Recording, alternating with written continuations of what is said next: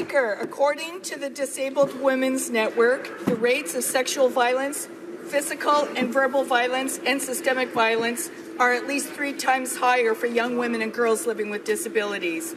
1 in 5 women in Canada lives with a disability, and they suffer the highest rates of poverty and unemployment. Our Prime Minister has stated repeatedly over the last year that his goal is to build a stronger, more inclusive Canada. I say to him, if you're serious, here's where you must start.